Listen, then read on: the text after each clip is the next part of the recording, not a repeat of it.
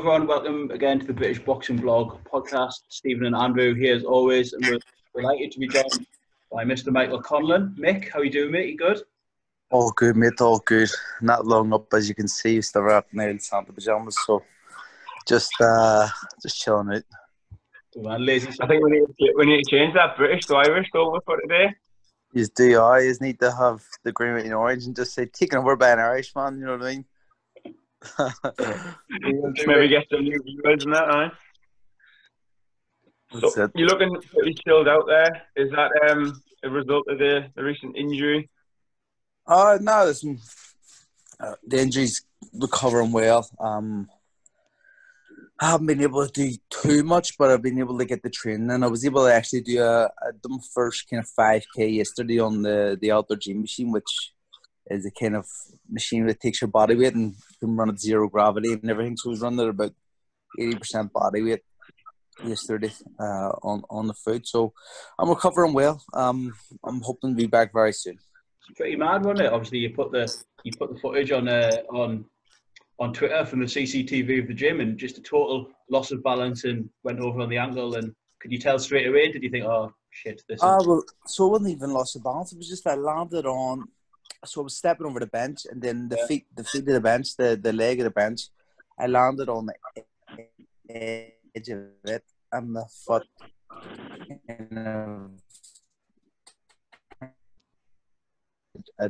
I done bad damage, so I was just fortunate that I was wearing boxing boots. So, Oh, you're breaking up a little bit there, Mick. Any better? I'm sorry, I might hit Wi-Fi.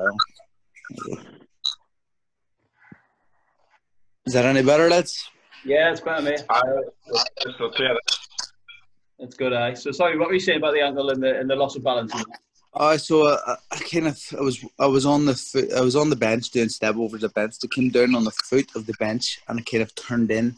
The way I landed on it, it just kind of made my foot turn up like that, and I just thought I snapped it right away. I thought I'd done worse damage than what I actually done, but I knew I'd done bad damage. I'm just very fortunate I was wearing boxing boots, because if I wasn't wearing boxing boots, I think my ankle would have snapped in two. In a bizarre way, was it sort of fortunate that it's happened this year, where lots of fighters have missed out and not been maybe as sharp and as active as they'd like to be? You've obviously already had one fight this year, and there's loads of boxers out there that've only had one fight this year, so it's almost giving you a bit of time to recover and get back at it.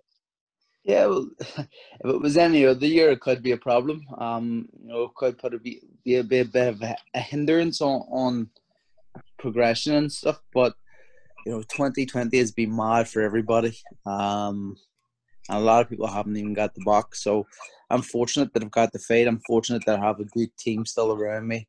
And me not fighting in December doesn't really mean anything. Doesn't really change anything. So I'm still on the right path, and it's still not much of a problem. Was it frustrating? Obviously, you did have the Dogbo fight lined up, and a lot of people really liked that fight as well. Like, it caught a lot of people's imagination. That was like the step up for you before the big step up. Do you know what I mean? Is that something you'd like to revisit again, or is that definitely, most definitely? I was one that, as soon as it was put to me, I said, get that fight done. And it was kind of put to me by Isaac himself. He says he put some bullshit up saying his next fight's done. Just waiting to Mick Conlan to sign the contract. And I went, what the fuck is he talking about? But when he said that, I was like, this kid's done. Let's have the fight. I'll take that fight right now. So, told Jamie, he says top rank, get it done. And it seemed like it was done. I don't think everything was saying because money and stuff wasn't agreed, but it was just there. So that was the fight I was going to have. I know it was, and I was very, very confident in getting in and taking them apart. And was that fight going to be a super bantam or featherweight, Mick? Super bantam. Thought it was. So yeah. What was your thinking behind that? You've obviously worked your way up at feather to sort of reach the world level, getting almost in line for a title shot. Well, like, it's the lockdown, really. Coming out of the lockdown, when the lockdown in March, that was the kind of starting point for me in terms of definitely doing it, because we've been speaking about it for the last few years. I've been saying for the last few years, I'm going to move down and stuff, but the way I've been moving and the position I was kind of in, I was kind of saying to myself, is it really worth it? It's going to be hard enough, because I am a big featherweight. I am 5'7", and I felt like I was tight enough at the weight. But when the first lockdown happened, I just I started to train and really enjoyed myself, and was just eating normal, and my weight just started to fall down. And I was You must be the only person coming out of lockdown later than when you went in. I know, I couldn't believe it. I couldn't believe it, I'll be honest. I was like, how is this like just going down? And it was like later than what I've ever been coming out of lockdown, just naturally, and in better shape than I've ever been. So I was like, I can make 122 in the morning. Adam has been saying it to me for the last 2 years since I kind of went with Adam. He says, you're a 122 fighter here. You can make 122.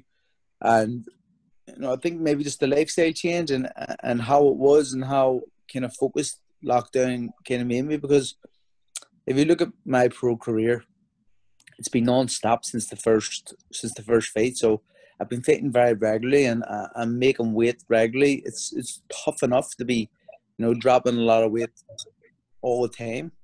But with lockdown, it just kind of normalized my eating patterns and stuff, and I wasn't eating the shit and binging the way I probably would after fights, and it just made it very easy for me to live normally. And it's stuck with me now. I'm still on them same eating patterns and kind of training patterns, which I was on during the first lockdown. So I thought it was like a blessing in disguise. Is it easy to keep that discipline, Mick? When obviously you've done your ankle, you could have sort of just thought, let's enjoy Christmas, let's have a bit of a binge here. Is it easy to keep that discipline, eating wise and sort of training wise, when you're injured out of action? I think for some reason I just have no want no more. I don't want to, like, I don't eat fast food anyway. I don't drink. No. You don't get many. I live a house. I know. I just decided. I did drink now. I'm not saying I didn't drink. But I decided kind of last year, I'll probably have a drink once or twice a year, but I wouldn't say I drink because it's that rare. But I just decided kind of 2 years ago, actually, or more last year, that I'd give the drink a knock on the head, because boxing's a short career and I want to get the most out of it as I can. And being clean and having a body like a temple really helps that for longevity and stuff. So that was it. That's what I was doing there. But now the kind of in lockdown, the eating kind of patterns and falling out of routine, being injured, could easily happen. But from that last one, I think my whole kind of want and hunger type of food has changed for some reason. I just get up in the morning. I'll probably not have breakfast till about 4 o'clock or something. Then I'll have my dinner at maximum. You know what I mean? It's not like I have no want. I probably eat twice a day at the minute. When I'm off, I eat less. So when I'm in camp, obviously I have all my meals and I eat regularly. But when I'm off, it's like, what? I'm not hungry. I'm not training. I'm not burning anything. So it's easy. I guess that's good though. So it's like when you do go into camp, it's not just about cutting weight for the first few weeks. Do you know what I mean? Yeah. You're more or less bang on it, and you can get straight in with Adam and do what you need. That was my problem. My first 2-3 weeks, maybe 4 weeks of camp, I was having to do longer camps, because the first while I was just like, let's get this weight down, let's break the back of it and stuff. And there was times where I was boxing at one, like my debut and stuff, or my second fight. My first 3 fights I was kind of fighting at 122, and I was living in America, and it was completely different. The food is completely different. Everything is different. Yeah. Plus, I was by myself with my missus and my daughter. It wasn't like a family or like you're with the coaches all the time or anything like that, the way I am with Adam. So I was just kind of eating what I wanted, and I was weighing in at 122 and going into the ring at 146. You know what I mean? It was very, very easy to shoot up in weight. And you know, if I wanted to do that now, I could do it. But like, there's times I've walked about there out of camp at 157. Yeah. And then I had to come back in the camp and lose all that. So that was always tough. But now I kind of walk around 140, 136, or in between that. Yeah, I don't think you'd have the reach for a middleweight, to be honest, right, mate. Nah. Well, if I'm honest, my reach isn't too bad. Like I'm 5'7", kind of 7.5. And I have a decent enough size for all these middleweights walking around. There's the tagline of this interview. Mick Conlan wants middleweight title shot. Fuck that. But in all seriousness, though, that change of outlook must be music to the ears of Adam Booth. You've mentioned there you've been with him for a couple of years, and you talked about how full on and active your pro career has been so far. That also includes like the trainers you've had. You've had a few, considering you've just had 14 fights. What process at the start of your career? So how did you choose your initial trainer, and then what's led to the changes since? Well, I've only trained with two, and two kind of very good trainers. Two trainers are heavyweight champions, Manny Robles and Adam Booth. So, listen, the reason I went with Manny was, you know, I says that I was going to start my career in America and kind of go to Southern California, get that experience of those kind of American, Mexican style fighters who, you know, are kind of always around the top of the sport, especially in the later divisions. So me and Matt McNamee went over to LA the end of 2016.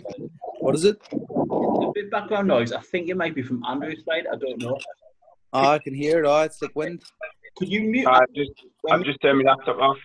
Okay. Just because. Should be alright. Sorry, Mick. Sorry, continue, mate. I know. So me and Matt McNamee went over to LA. I think it was November time, 2016. They kind of look for a coach to see who we were going to work with, because it says it was going to go to America. Start out there. That was kind of top ranks plan. Start in America and then kind of gradually go back the home. So go back to Ireland after that and do it the opposite way around, where people at home kind of start off at home and then try to make it in America. They wanted to make me in America and then bring me back. So we done that there. We went over there to train. We were going to look at a few trainers, but went to Manny Robles. I seen his gym was thriving. He had Oscar Valdez, he had Jesse Magdaleno, and he had loads of other fighters there, all around my division. So I knew the sparring and stuff would be fantastic. And we went in and trained with him. I clicked right away with Manny as a person, first off. He's a great guy, a lovely, lovely guy. So down to earth, so kind of humble and stuff. And I really liked him. So I kind of thought it was the right setup for me. The sparring and stuff was perfect. It was a great place to learn. And that's why I kind of started there. I didn't even try any other coaches. You know, we were meant to go and try Friday and stuff. But I think once I started to train with Manny, I was like, nah, that's it. I'm happy to stay here.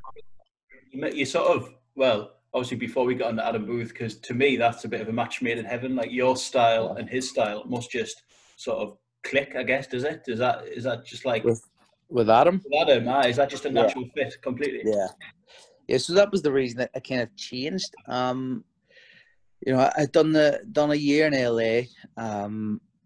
I kind of realized and learned a lot in terms of the pro game and how it is and how they fight.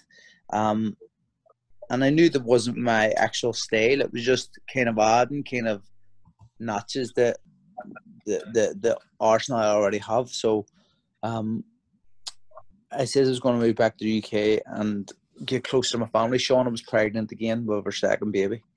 And living out in LA with one kid alone was tough. Okay. But with two and me being in training camp the whole time, when I'm in training camp, I'll be honest, I'm as useless as a nice tray on a motorbike. You know what I mean? It's like, it's pointless. It's absolutely pointless me being there. So we says we'll move back and get more of a support system around us. So we moved back and it says, which coach will train with? And it says, the only coach I would train with in the UK is Adam Booth. I believe he's the best coach in the UK, if not one of the best in the world. And whether or not Adam wanted me to train with him was the question. So we went down, done a week's trial, and then we were happy to work together. It's mad that you have to do the trial. Do you know what I mean? Even someone of your sort of amateur caliber and stuff. And is that just to see if you click? Were you like nervous going into that? Is it a bit weird or? It wasn't like a test or anything like that for me. It was just like just to see if we clicked, see if the personalities clicked, and you know, I really enjoy everything about Adam's setup. You know, how Adam is as a person, as a human being. First off, he's a fantastic guy. I click with him outside of the ring. We're good friends, but then just his philosophy on life, on sport, and everything like that, I love. And then how he trains and how his YouTube both frozen on mine. Box. What is it? What? I think he said we'd frozen, but you haven't on mine anyway. I'm saying you both seem to freeze there, but you come back, mate. That's fine. Yeah, I'm asking. So how Adam trains and how his style of boxing is, it really suits me. I think, I believe I'm a good box fighter, and that's kind of Adam's style of boxing. Someone who uses their brains, hits and not get hit.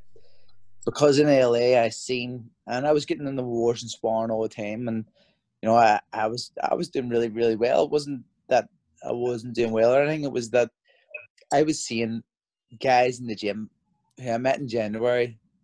They were different in December. Yeah. And that was just an accumulation of punches in sparring. There was just wars. Like they were never trying to learn in sparring.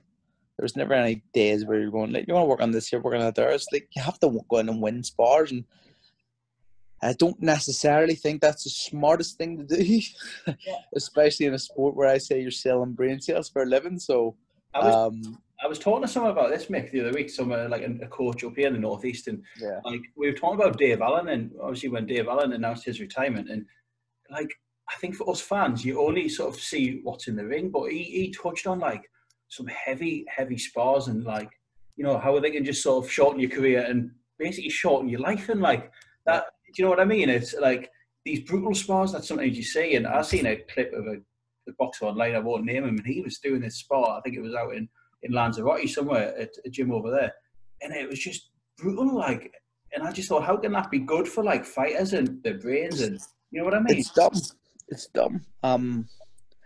Like it's a real dark side to boxing, and not many people notice it. People see what goes on in the ring, and they see what goes on social media, and they kind of have perceptions of fighters who they're going, he's a dickhead and he's this. And people are probably saying about the yard, lands the camp, lands the camp.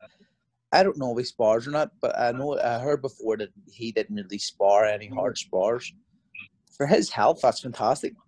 Maybe not for his actual boxing career is probably not good, but for his health after the game, that's great. He's taking less damage than any fighter, but he's probably not improving as much as what he should be. But I think there should be a balance.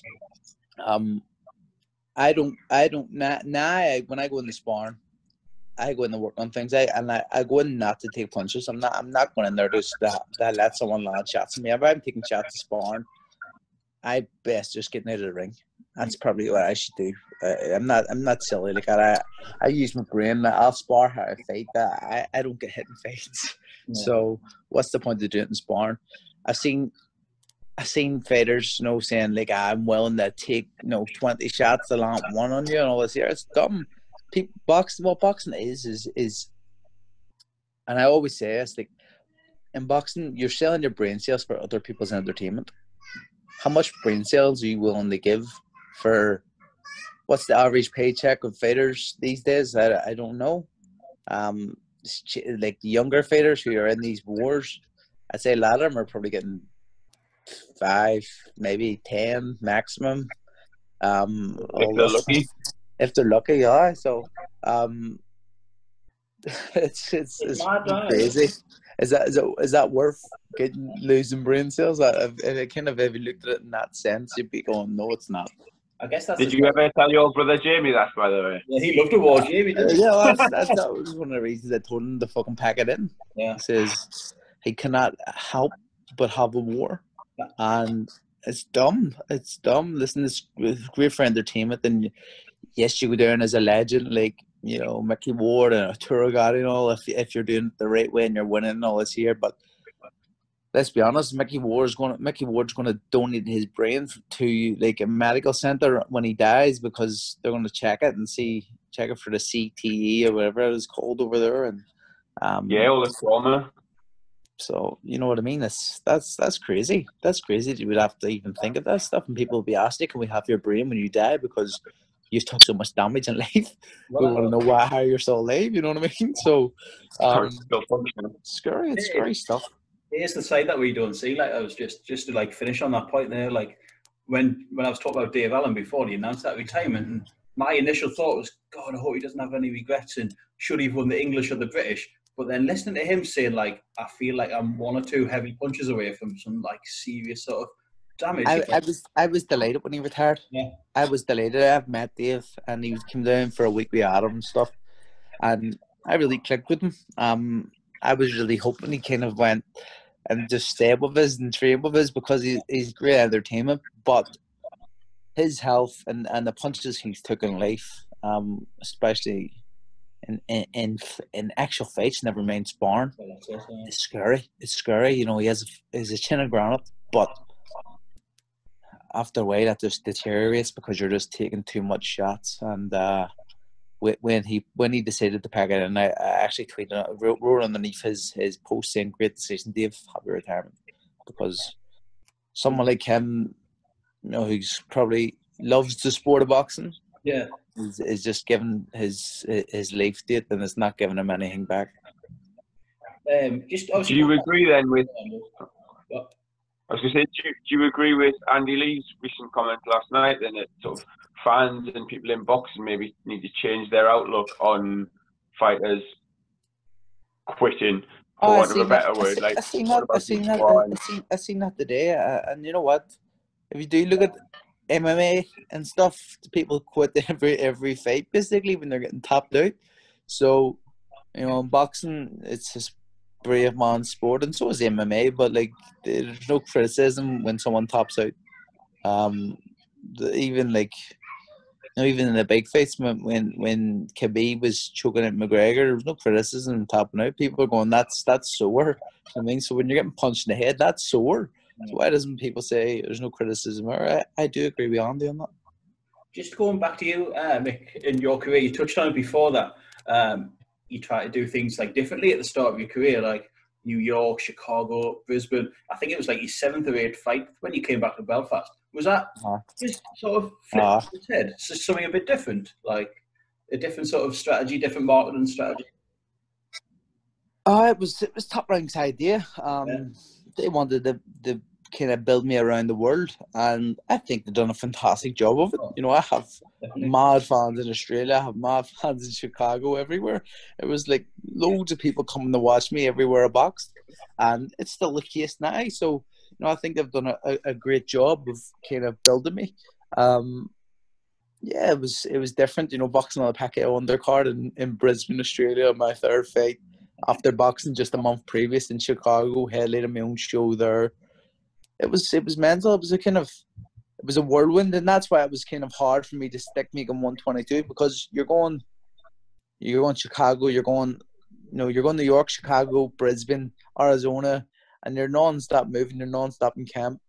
But in between that, there you're living in America and you're trying to get as much of the good food in as possible. Yeah. So my weight was just going zoop, zoop, zoop, zoop, and that's why I kind of decided, listen, fuck it, I'll go to 126 and big enough for it.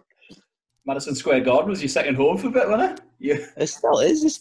Most of my fights have been in the Garden. I think over half, or just under half, have been all in MSG.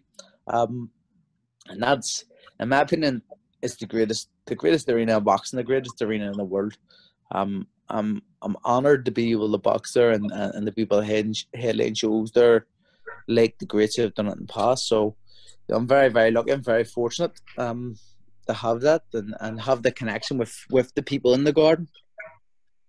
And was that pathway something that Top Rank had mapped out to you sort of before you signed? Was that part of the appeal of joining them? Yeah. New York, East Coast.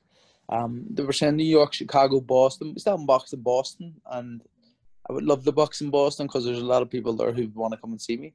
But they told me New York would be your home, and one of the main reasons when you put the contract in front of me now was they told me that my debut would be on St. Patrick's Day in MSG.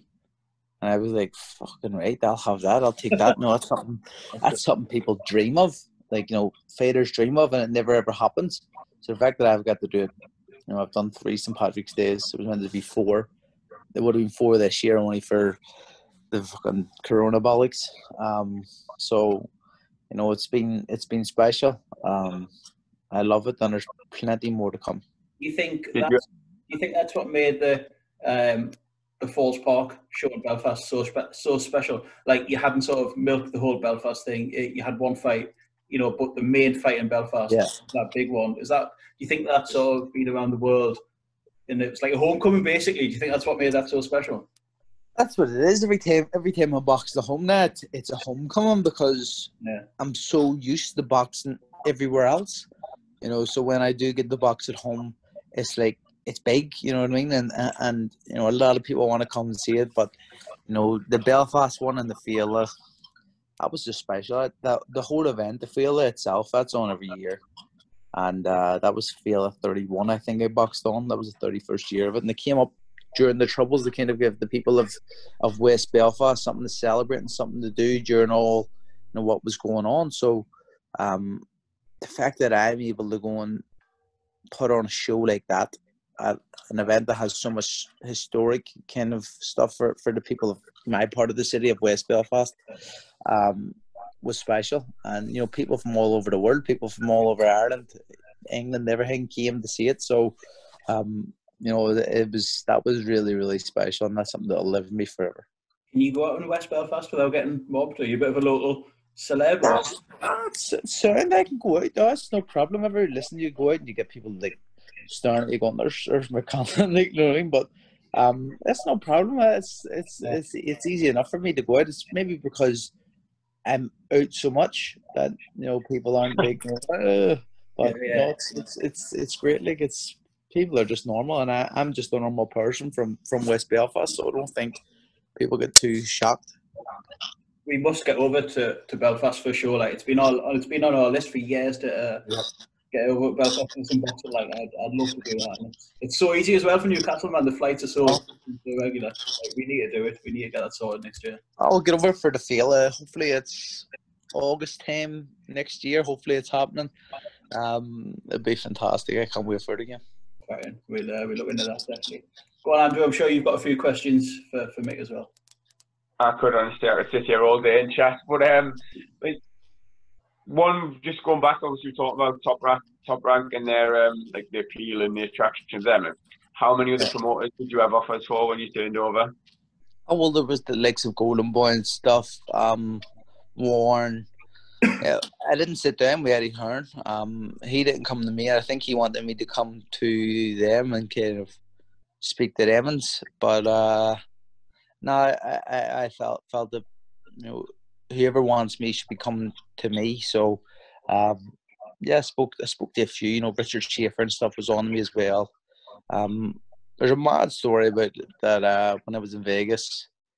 Floyd Mayweather and PBC wanted to meet me, but Mayweather Promotions or something was meant to meet me, and like someone made this rumor up. I was only in Vegas. I was going over to sign contracts with Top Rank, but I actually already booked Vegas before the Olympics for me and the missus to go and have a few days. So when I was actually over, I was able to go and sign my contracts with Top Rank. But someone made up a story, and I was like, what the fuck? All right, I'm not going to say it. I'm here. But then someone just went and contacted Leonard Ellaby for a statement, and he's wrote no comment. I'm like, all right then, no comment from me. I just ran. Is that Mick Conlan waiting for Floyd Mayweather to come to him? Oh, fuck me. I can't believe it. No, but he was like, someone says, what he's going to, like, he's looking to get Michael Conlan and stuff. And instead of us going, no, we're not interested in him, he's just said no comment. So I'm like, sound then. I'll just say they're interested in me too. Fair play. I bump a couple of zeros on the top rank deal. Oh, definitely. Definitely. But, nah, there was a good few. There was an awful lot of money put on the table.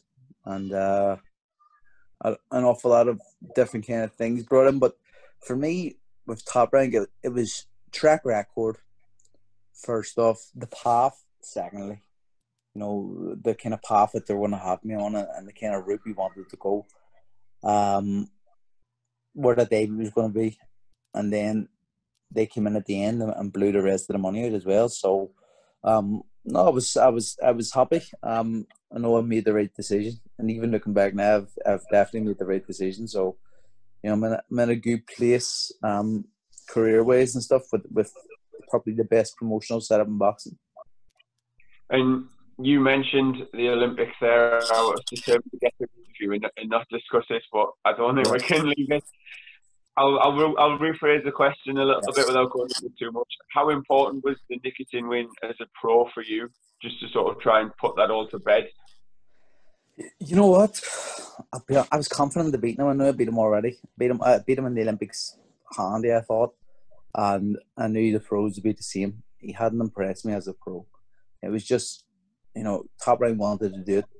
And then, like, I was past it. Once the fight was off the first time, I was like, it's done. Listen, move on. It's too far behind now.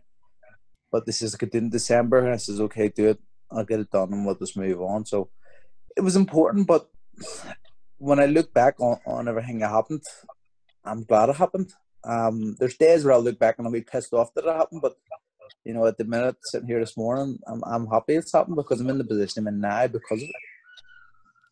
Want to talk about Gomorrah yet then? Let's get down to business. Gomorrah. What about Josh Kelly? Let's speak about Josh Kelly. He's from the Northeast. He's from the Northeast. Like, you know what I mean? Does he? Guys, he's looking phenomenal in the gym. Looking phenomenal. I'm telling you, he fights David Avanesi in the end of January, I think. And you're going to see a special performance from that man. Yeah, we'll have to get him on. He's a quite a talented lad, isn't he? Unreal. Yeah. I'm telling you, in the gym, he's in a different kind of mindset at the minute, and I think you're going to see the best of him. I think you're going to see a star being born for UK boxing on, I think it's the January 30th show. It's definitely the fight, like, potentially, as you say, it's going to be could be that breakout performance. He beats Avanesian comfortably, and then he gets a lot of attention, doesn't he, from the boxing press and media. To be honest, I think he absolutely destroys Avanesian, and that's just going off what he's doing in the gym at the event, and how he's looking, and how he's training, and how his mindset is. He's looking unbelievable. Better than I've ever seen him, more focused than I've ever seen him, and I think you're going to see a big performance. Was there any truth in the rumours that he was going to be moving up in weight? No, he's making weight comfortable. Good night for Harlem Eubank as well the other night. Someone that you know. Fantastic. Did you see me in the corner? Yeah. Working the magic. More MD to call me nowadays. All down to you, eh? Was it? Was that? Nah, Charlie beat Better Booth and H have done a fantastic job of him. The improvements on Harlem over the last 2 years, and I haven't stopped saying this, have been unbelievable. He's a really, really good fighter, someone who's learning every day and wants to learn every day and is always trying to improve. I think we haven't even seen half of what he's going to be able to achieve. I think he's just going to keep improving. I think the sky's the limit for him. Even the improvements from the McDonough fight was big. But the improvements, remember when he boxed in Monte Carlo a few years ago? The improvements, that's like night and day. That I couldn't believe. Like, yeah, I'm so good. I looked at that. So I wasn't with Adam and stuff when Harlem had that fight, and I heard about it. I didn't watch it. I've never watched it. Still haven't watched it now because it's irrelevant. But I looked at the opponent. Go and look at his record when Harlem fought him in his second fight. Remember, Harlem hasn't had much amateur experience at all. Yeah. And he's went and fought this kid who's just after beating a 17-0 kid, or 17-0 draw kid. And then he draw with your man, Reynolds Garrido, who is a nightmare for everybody he fights. Holds his upset for fun, doesn't he? The guy who fought with and he obviously got the decision against him in Monaco, but apparently it was a really close fight. He was a hard fight for a second fight for anyone, but never mind someone who's never had that much amateur experience at all. So, I think it's really impressive that he came through it and improved so much. And I was so happy. I spoke to Kevin Lilly, who was Danny Darko's coach before the fight, and I was having a wee bit of back and forth with him. And he mentioned that fight, and I just said, "I'm so happy you're looking at that fight. I'm so happy you're looking at that fight. You're not going to learn anything from that fight. I'm delighted. You take everything you want from that fight. You're not going to learn anything." And then after, I says, "I told you so." You know what I mean? So, yeah, he's a great guy, Harlem. Improving all the time, and I think you're going to see a lot more from that. You mentioned obviously you were in the corner and stuff, and you mentioned before that boxing is a short career. And do you have a plan for life after boxing, Mick? Do you think you look that far ahead? Do you think you'd stay in the game in some way, or not? No, I don't know. That was the first time I've done a pro corner. I've done a few amateur corners, and obviously I was just the second. Because Charlie was the man on the corner. But I enjoyed it. I did enjoy it. I didn't think it was enjoyed as much. I loved it. You're in there. I felt like I had just boxed. You know what I mean? It was just like I was buzzing. And I actually enjoyed that feeling without actually having the fight. You know what I mean? So it was actually nice. But I don't know. Listen, what about James? I don't know if I'll still be involved in boxing after boxing. Not like Jamie, you wouldn't want to go into wear a suit and do the old, the man. That could 9 to 5. That could be an avenue I'd probably go down. I would consider going down, but I don't think it could be a coach. Yeah. I don't think coaches are appreciated enough. I think there's some of the most unappreciated people in boxing, and there's no contracts for a coach. Is there really? Like, when you're coaching someone, you don't really have a contract. So some guy could train with you for 6 weeks, and then go, you know what? Fuck you. I'm not even training with you. I'm going to go and train with this guy for the rest of my camp and finish off and pay him. So I think it's a bit unfair on coaches at times, and I don't think they get the appreciation because at the end of the day, they're spending 12 weeks of their life, training someone. It's funny, like, obviously, speaking of coaches, it sort of brings me full circle to, like, last night in Anthony Yard, Lyndon Arthur, and, like, someone messaged me, like, on Twitter, and I was like, that whole Lions in the camp thing, I just can't get my head around, but it's hard to, like, go in on a coach because, obviously, say if we're up here, like, we're close to, for example, Ritson, right? And, when we fought Vasquez last time, and then a lot of people go straight for the coach, don't they? Oh, he needs to leave his coach, he needs to do this. And we sort of try and defend that, so it's hard to go straight in on, like, took great last night, even though, as I say, the whole Lions in the camp thing, you feel a bit confused. Do you know what I mean? Oh, yeah, I understand that completely. And there is times where, the coach makes obvious mistakes. But how much times have they not made mistakes? How much times have they done things right? But they'll always be criticised for the mistakes. So, what did you make last night? What did they make of the fight last night? No, I thought Arthur won comfortably. Yeah. He won comfortably behind the jab. With one hand, yeah. With one hand, it looked like, if I'm honest, Anthony Yard didn't know how to pass his jab. He didn't know how to kind of break off the jab, roll inside, and work from the inside. He looked like he didn't believe in his gas tank. At the end, but he put it on him at the end. If he'd done that earlier, the fight would have been completely different. Why leave it? But Arthur won it by a jab.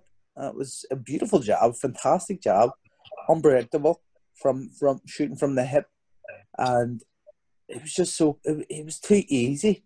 Like, Anthony Yard was standing in front of him doing all this movement and stuff, but he didn't know. I don't think he even understood why he was doing it. Do you think the last 2 weeks, Joe Joyce and Lyndon Arthur have just sort of demonstrated the importance of a jab, really, and of that sort of season in it as well? But just the fundamentals, do you know what I mean? Like that basic. Just fundamentals, basic stuff. And, listen, Daniel Dubois has a fantastic jab, but Joe Joyce took it away from him. So that was obviously just a bit of his own skill and his own kind of awkwardness done that there. With Yard and Arthur, the fundamentals, the amateur pedigree kind of shone through in that one, I think. Just pinging a jab and keeping distance, where, you know, you needed a coach to say, you're not winning these rounds. It's not lands in the camp. It's put your fucking foot in the gas and go and take this guy out. Yeah. You know what I mean? You can't just win a fight by saying lands in the camp or whatever. He was sitting in the corner and didn't even listen. I was playing Call of Duty when I was watching it. So, you love Call of Duty, yeah. I love it. I love it, mate. But like, I think that there wasn't enough urgency. I was still listening, but there wasn't enough urgency in Yard's corner, and I think how he reacted after and how he believed he won after, that's ridiculous. That's the kind of fault of having so much yes men around you. Yeah, you need to have a good look of who is surrounding them, and I think people have been saying this for a long time. Even after the Kovalev fit, listen, he done well. He hurt Kovalev. I think that took away from what was actually going on and what actually happened in the corner. It didn't seem like there was anything going on in these corners. So I think he needs to kind of go back and look at his setup. I don't think he will, but I think he needs to. I don't think he'll listen to anybody else. I think, you know, maybe his ego and his arrogance might just take away from what he needs to do to fix it. I think he needs to kind of reassess everything and take a good hard look in the mirror and ask himself, does he really believe he won it? That's exactly what I was trying to say on Twitter, but I think you've just said it better than I ever could. It's exactly that, isn't it? It's the yes man. He'd probably go backstage after that and people will be going, yeah, Robbie, you won that fight, and he's like, yeah, I won that fight. And where do you stop? Like, where do you cut the cycle? Do you know what I mean? Like, someone needs to tell us. Where does the learning come in? Like, where does he learn from that if he thinks he's done anything wrong? Yeah, they won't learn if that's the attitude they have. I really do, for his own sake. I have nothing against any fighter, because when they get into the ring, yeah, you know, they're putting it all on the line. And if I'm honest, there's times in there where it is life or death. So, you know, they've got to do what they've got to do to win. But I think he really needs to have a good hard look at himself and ask himself hard questions, and he'll need to answer them if he really wants to go far in the sport. He obviously has plenty of ability. He just needs to kind of fix things up and change things around and then start moving forward again. But another thing which has annoyed me, you know, 2 weeks in a row, BT haven't give the winner enough credit. Yeah. You know, and like, been John interviews immediately afterwards, both fighters getting interviewed and talking over the top of each other. Like both have been upset. Where I knew fucking Joe Joyce was going to win. I've been saying it from January when the fight was first made. It wasn't an upset for me, but like they were like obviously so surprised. Everyone was so surprised. But like, come on, give Joe credit for going in and implementing the game plan and winning comfortably. At the end when he stopped him, so that's comfortable. When you stop someone, it's a comfortable win. But then Arthur last night, he won comfortably in my eyes. I don't know who had it, 117, 111. That was fucking crazy. John Lewis, I believe. That's what. Give me some of 3 that. rounds. Give me some of that fucking gear you're smoking, man. That's crazy. That's crazy shit. And you know, Arthur stood there after, complete professional, very humble, very honest. You know, saying, listen, I couldn't get my right hand off. He hurt me here. He just being honest. Whereas, you know, Yard stood there throwing the toys to the pram. Why didn't you do something? Do you think you won? Give the man who won the credit. And that's where it should be. Agreed. Totally agree. Bang on. Just going back to you, Mick, to sort of finish 2021, big year. Hopefully all this COVID thing dies down and stuff, and, you know, you're back full fitness and that. If we were to speak to you, say, in a year, December 2021, where would you like to be? I'll be world champion. I'll be world champion 100% by then. 100%. And that's just the start. All being well, my health ways with my injuries and stuff. It was my first injury ever. Yeah. All being well with that, I'll be world champion very, very soon. Hope so, mate. Hope so. Honestly, massively appreciate it, and thanks for giving us your Sunday morning stuff. Been a pleasure, Mick. Thank you very much, mate. Cheers. Great stuff, lads. Yeah. Gomorrah, yes. Back the card, back the card. Are you excited for the last season of Gomorrah, Mick? Final series? Oh, I can't wait. I can't wait. What's going to happen now with all this fucking coronavirus? Is fucking putting it off. How did they do it? I know. It's unbelievable. What a show. Best show on TV by miles, by absolute miles. Like my missus, I've been telling my missus, you need to watch this, you need to watch it. It's like, I don't want to watch it. It's not something I'd be into. So she watched the first season with me. Yeah. She thought it was kind of a wee bit slow, but towards the end, she was like, right, what's the next one? So I went away to camp, start of October. I come back and she had finished it. Yeah, really. It's amazing. It's really... So I think she finished it within 2 weeks. I think she watched the three more series within 2 weeks. She loved it. Honestly, because I says after watching it, I can't really watch another TV show. Yeah, oh, it's so good, man. It's so good. Because in here, Andrew, he speaks Italian. He doesn't even need the subtitles. He needs to watch it. Tell him to watch it. All right. I'll take the recommendation. Andrew, fuck off, man. Come on. Why? It's not a recommendation. You need to go in and watch it. Don't say take a recommendation. Just go and watch it. You're missing out. I'll load it up now. Best show on TV. Best show on TV by Migs. Did you watch Limitale as well? Did you see that one? Brilliant. It got me excited for the next one. Makes you miss it, doesn't it? I definitely. Do you follow him on Twitter, Salvatore Esposito? Follow both of them. Sorry, on Instagram. I tweeted something about Gomorrah before, or wrote it on Instagram when they had an official Instagram page, and they were messaging me back and all. I was like, "Get me in the show." Brilliant. Be an extra. Definitely. Thanks, mate. Cheers. Thank you. Cheers, mate.